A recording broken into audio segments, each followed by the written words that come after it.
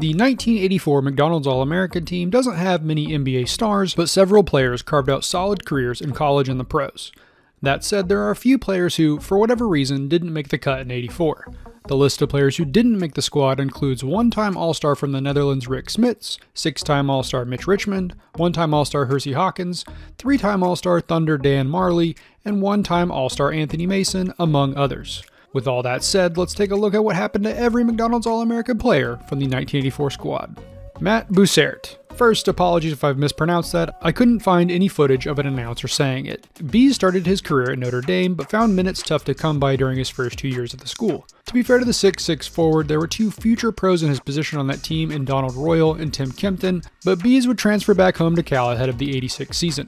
After sitting out a year, he became an everyday starter for the Bears, averaging around 12 points and 6 boards during his 2 years with the team. Bees went undrafted but spent 10 years playing in Europe, winning 6 titles across several leagues. Since hanging him up, Bees has become a coach, running several youth camps and private instruction clinics in California.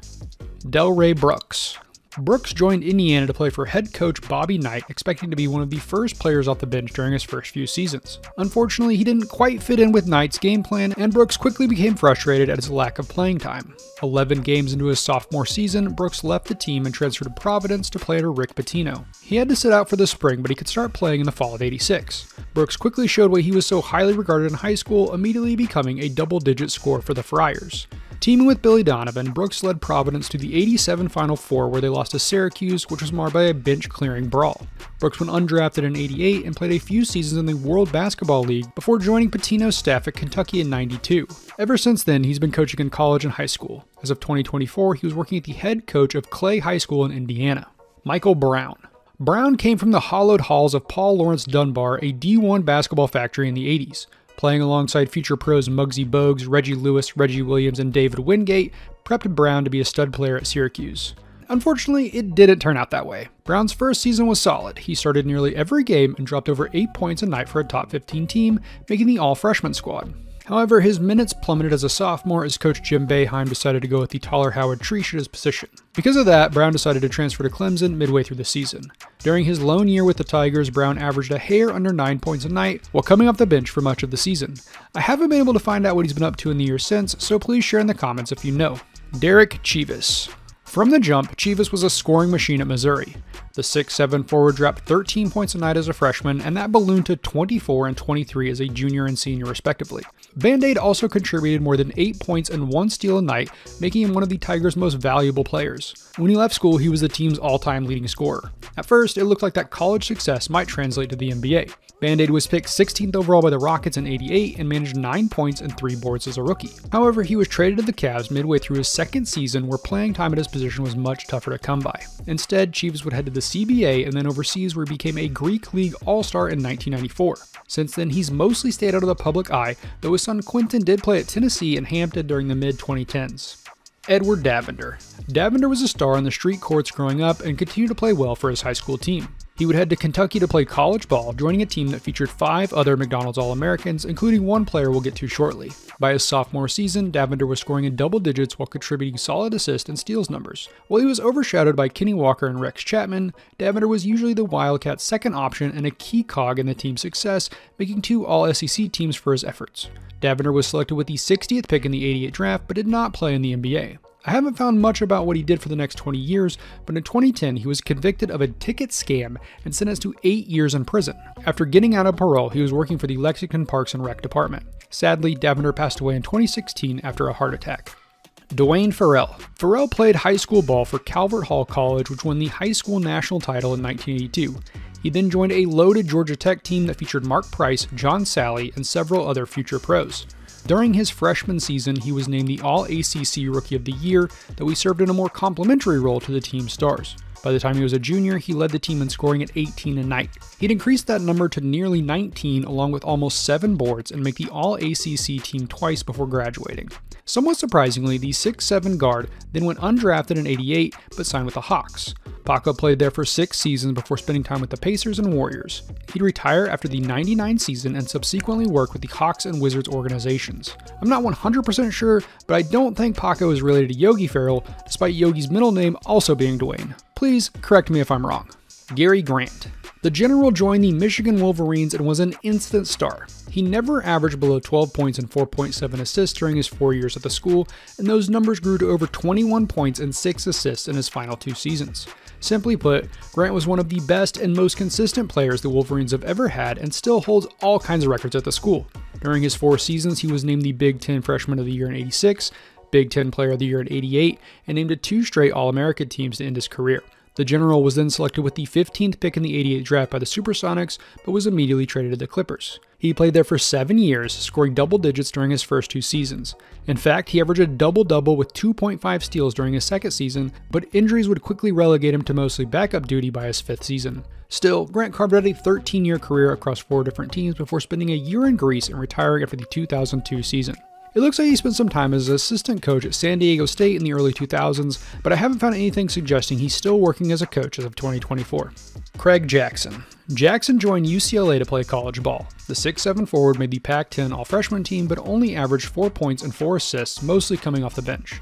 His numbers grew slightly as a sophomore, and he became an everyday starter. I'm not sure if he was injured or just in the doghouse, but his minutes dropped to 11 a game as a junior, and he only started 7 games. As a senior, he was back in the starting lineup and raised his average to nearly 8 points a night. He went undrafted in '88 and has seemingly disappeared from the public eye, so if you know more, share it below. Cedric Jenkins. Jenkins isn't listed on some rosters, but I found a page from an old Hoops magazine that listed him being on the team, so I'll include him here even if he might have not actually played in the game. The 6'9" center went to Kentucky for his college career and played as a backup for basically his entire career. He finished his career with averages of 2.5 points and 2.4 rebounds a night while playing in 110 games for the Wildcats. Swoop did have at least one memorable moment as a senior. He had worked his way back into the starting lineup, and with Kentucky down 1 against Louisville, the big man tipped in a game-winning shot to save the top-ranked team from an upset. He wasn't drafted, but he did play in several leagues overseas before retiring and working in several different fields. Unfortunately, Jenkins passed away in 2023. Shelton Jones. Jones kept it local and went to St. John's. During his first season, he was used sparingly, but as a sophomore, he became an everyday starter. The Amityville Horror grew into a stud, averaging 19 points and 9 boards as a senior. For those efforts, he was named to the All-Big East team and was selected with the 27th pick by the Spurs in the '88 draft. Jones only played 1 NBA season, but played for 3 different teams during that single year. Plus, Jones participated in that year's dunk contest, finishing 4th behind Spud Webb, Clyde Drexler, and Kenny Walker. He then spent several years in the CBA and playing overseas, making the Italian League All-Star team in '93 and winning the CBA's MVP in '96. After retiring from the sport in 2004, Jones opened up his own foundation to mentor student athletes where he's still working as of 2024. Andrew Lang. Lang stayed local and played his college ball at Arkansas, first under Eddie Sutton and then Nolan Richardson. To start his career, the 6'11" big came off the bench to back up Joe Klein, but in year 2 he became an everyday starter. While never the scorer Klein was for the Razorbacks, Lang did average around 8 points and 7 boards as a starter. More importantly, he contributed more than 2.5 blocks a night as a team's rim protector. He was then selected with the 28th pick in the '88 draft by the Suns. Lang continued to be an effective shot blocker in the NBA, but never developed into a big scoring threat. The journeyman center played 4 seasons in Phoenix before being traded to Philly in the Charles Barkley trade. In total, he'd carve out a 12-year NBA career across 7 different teams. After the 2000 season, Lang retired and he has been working for the Hawks as the team's chaplain as of 2024. Both of his sons also played college basketball, one at UMass and the other for Belmont and Lipscomb.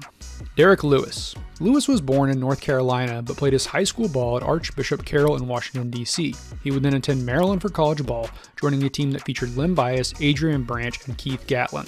Despite that star-studded lineup, Lewis started nearly every game of his freshman season, posting 6 points, 6.5 boards, and 2.7 blocks a night.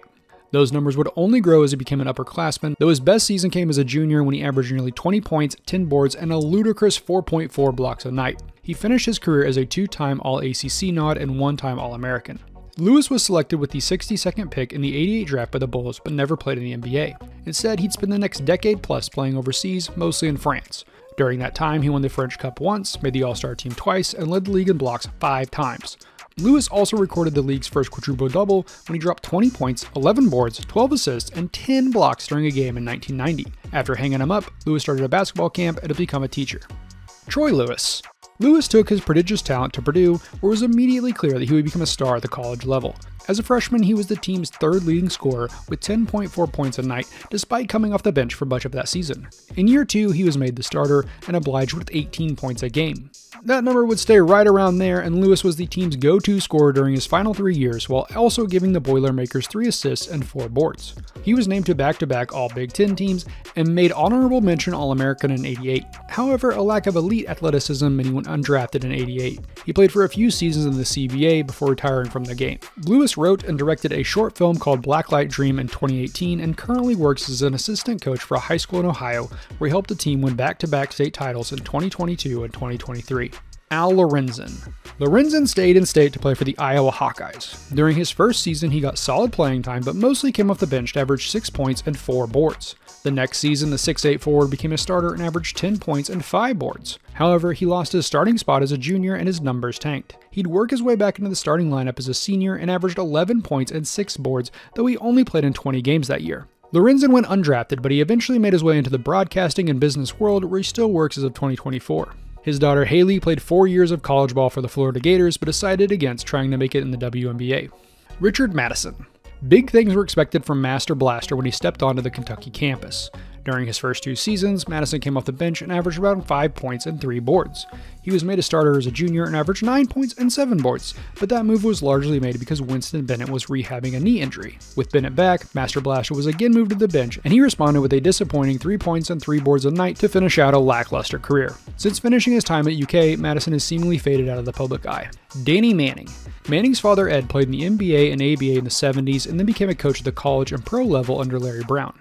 So it was not a huge surprise when the 6'10" power forward became a top player in his high school class. Ed had gotten a job at Kansas under Brown in 1983, so it was almost a given that Danny would play for the Jayhawks. Fortunately for KU, Manning was a force at the college level. Over his 4-year career, D averaged 20 points, 8 boards, 1.7 steals, and 1.4 blocks a night. He was named the Big 8 Player of the Year for 3 seasons straight, while also making 3 straight All-American teams. His best season came as a junior when he averaged 25 points a night to win the National College Player of the Year award and lead the Jayhawks to the NCAA championship game, where he dropped 31 points, 18 boards, 5 steals, and 2 blocks to win the underdog team a title. For those efforts, he was selected first overall by the Clippers in the '88 draft. During his rookie season, Manning tore his ACL and only played in 26 games. He came back and played very well when healthy. By '92, he was averaging over 20 points a night and made 2 straight All-Star teams. However, he was then traded to Atlanta for Dominique Wilkins. Another major injury to his other knee essentially forced him into a reserve role by '94, but Manning remained productive when he got on the court. In '98, he won 6th Man of the Year while playing with the Suns, but after that, his career started to wind down. Manning retired after the 2003 season, carving out a solid 15-year NBA career despite all the injury troubles. Since then, he's entered the coaching world, working as a head coach for Tulsa, Wake Forest, and Maryland, but as of 2024, he's working as an assistant at Colorado. Roger McClendon. McClendon went to Cincinnati for college ball and was an instant starter for the Bearcats. In fact, most would probably argue that he was the team's best player during his 4-year career, as a 6'4" guard averaged nearly 16 points and 4 boards during his time with the school. For that, he picked up 2 All-Metro first-team selections and became the school's 2nd leading scorer all-time behind Oscar Robertson. While always a threat to score, McClendon didn't seem to care too much about playing basketball at the pro level. Instead, he got his degree in engineering and took a job at Yum Brands, where he would eventually help create the role of Chief Sustainability Officer in 2010.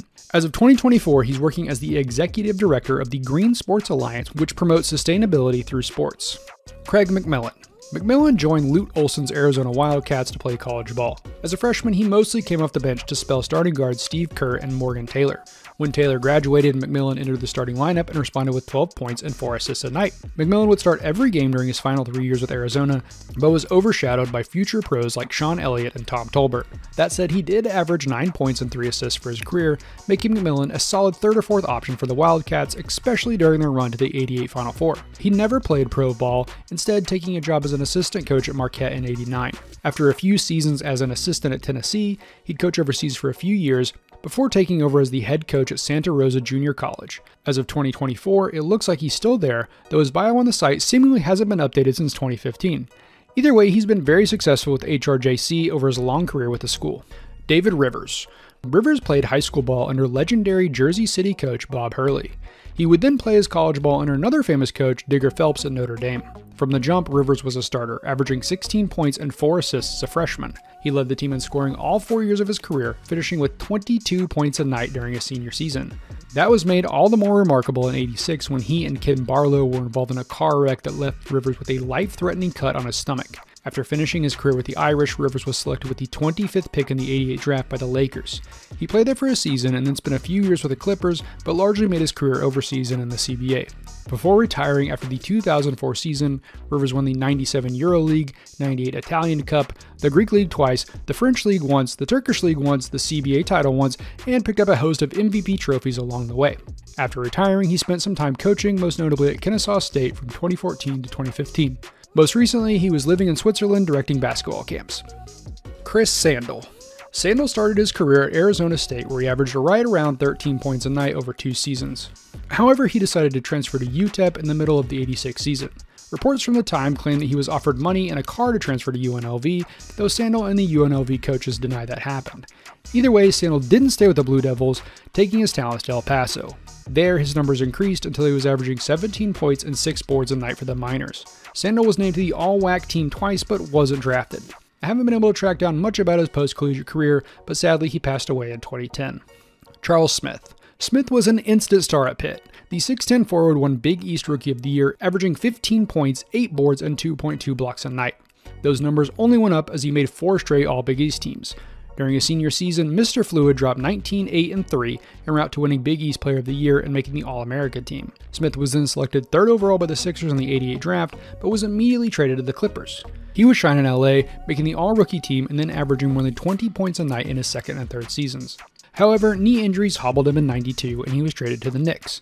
A power forward by trade, he was moved to small forward in New York and struggled to find his groove. Plus, more injuries kept him from getting back to the promise he showed at the start of his career. Smith did play for 9 years across 3 teams, but those knees kept him from fully living up to the hype. After retiring in '97, he entered the business world while also working with the NBPA to help support fellow retired players. John Thompson. The MVP of the '84 McDonald's All-American game started his career at NC State.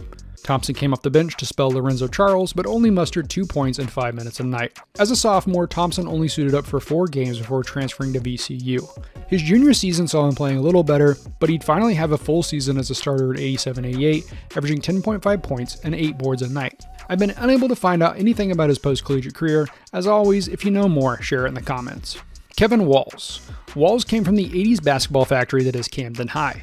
He averaged nearly 45 points a night during his senior year, seemingly a sign of things to come. Coming off the bench, Walls helped fellow Camden alumni Milt Wagner and Billy Thompson win a title for Louisville in 1986.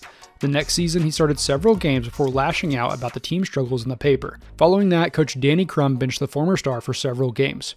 Crum would finally call on him again in a game against South Carolina, but Walls refused to take the court and quit the team. It doesn't look like Walls played the game again at the collegiate or pro level and fell into the public eye for the most part. That said, it seems his son Vinny also played at Camden before spending some time at the D3 level. Chris Washburn. Washburn was one of the top players in his class and signed with NC State for college alongside future pros Vinny Del Negro and Nate McMillan. During his freshman season, Washburn was caught stealing a stereo. He spent 2 years in jail, and during his trial, it was discovered that his SAT scores were too low to play for the school. With his eligibility problems, Washburn only played 7 games as a freshman, and his work ethic was also often questioned. However, he played every game of his sophomore season, averaging 18 points and 7 boards a night. For that, he was named to the All-ACC team. Washburn decided to head to the NBA after the season, and in retrospect, his poor grades may have played a major part in Coach Jim Valvano ending his career in 1990. Washburn was selected with the 3rd pick in the '86 draft by the Warriors. He was mostly ineffective as a rookie and was traded to Atlanta in '88. During that time, he checked into rehab for a cocaine addiction. He missed the '88-'89 season in rehab, and Washburn was permanently banned from the NBA the next season for substance abuse. Washburn then struggled with his addiction for several years, going to rehab 14 times. He was also homeless for a time and went to prison. Fortunately, he was able to get clean by 2002, and he's been working to help others overcome their addictions. 2 of his sons played at the D1 level, and Julian would eventually make it to the NBA with the Grizzlies in 2019 for 18 games. Julian currently plays for the Austin Spurs, while Chris Washburn Jr. plays overseas. John Williams. Williams left Crenshaw to play in the Bayou when he signed with LSU. The hefty big man was a double-digit scorer in both of his collegiate seasons, averaging 18 points and 8.5 boards a night as a sophomore. Instead of continuing to dominate for the Tigers, Williams went to the NBA in 1986. The Bullets made him the 12th pick, and he averaged 9 points and 5 boards coming off the bench. He continued to play well for Washington, even being a contender for 6th Man of the Year in 89 and 90. However, his weight continued to balloon, and Hot Plate Williams missed the entire 91-92 season as he was suspended without pay until he got his weight under control. To be fair to Williams, he was dealing with several deaths in the family and the pressure of supporting his mother, grandfather, and several children from a previous marriage. In 93, he'd play with the Clippers, mostly off the bench. Hot Plate then wrapped up his career with one more year in LA and a final season in Indiana. He would then play overseas until 2002. I've been unable to find anything about what he's up to nowadays, so feel free to share it in the comments if you have further info.